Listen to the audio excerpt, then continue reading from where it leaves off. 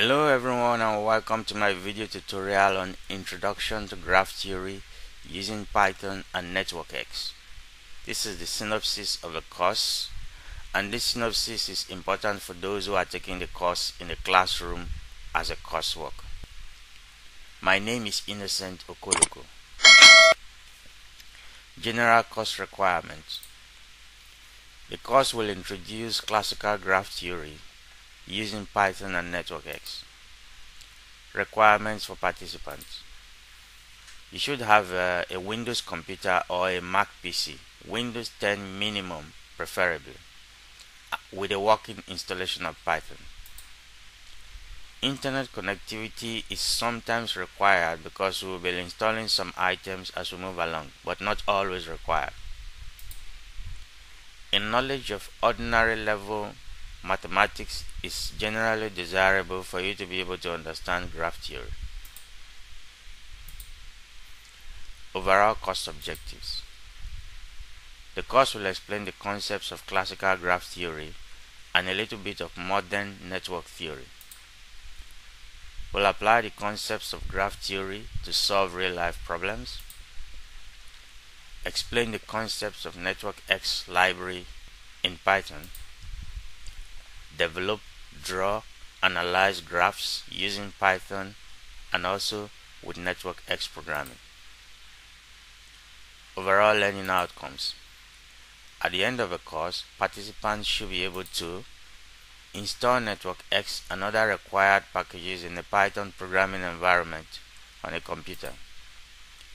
Explain and analyze some of the concepts and terminologies of network/graph theory.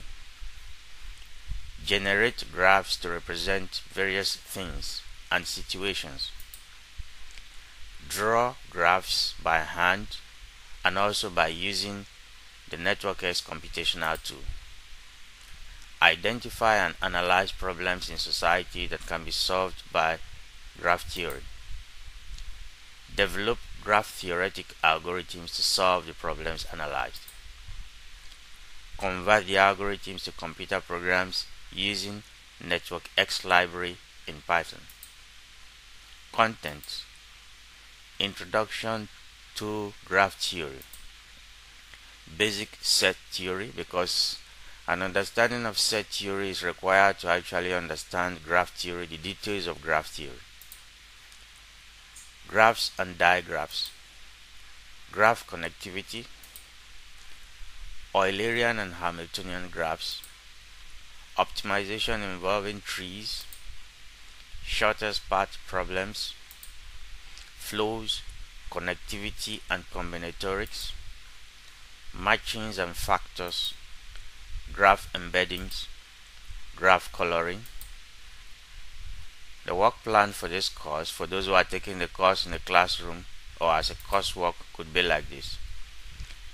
The methodology is going to be classical and project-based learning methodologies. So we teach the way a classroom setting takes place normally, and there will be a project for the course, one or more projects. There will be theory sessions which will involve digital presentation using PowerPoint and a projector, and also with a whiteboard for writing. Emphasis will be placed on exercises which will come along during the period of the course and application problems that will help to aid in the understanding of the course. There will be laboratory work which will be carried out where algorithms will be designed, programs will be written, analyzed and implemented based on the concepts we've learned in the classrooms. The laboratory sessions will be graded and the grades will be called L. Where computer labs are not available, students could use their personal computers or mobile devices to complete their assignments in their own pace, subject to required submission deadlines. A network graph solution software design project will be carried out, possibly a group project, by using NetworkX with Python to solve a problem. Items to be delivered include a project summary report in a PDF format, a presentation in PowerPoint, and the codes of the project in a zip file. This will be tested. Code performance, presentation, and report will be evaluated, and the grade associated with the project will be called P.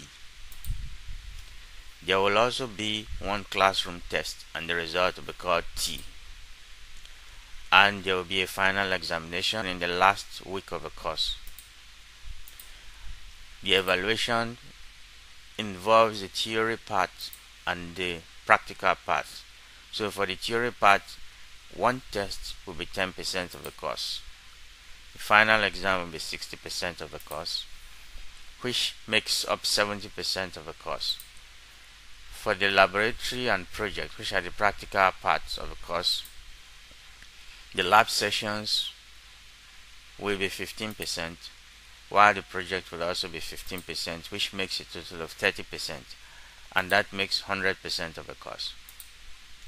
Recommended textbooks: Graph Theory from Charms Outline Series by Balakrishnan V.K., and you can see the ISBN here and the link to Amazon Bookshop.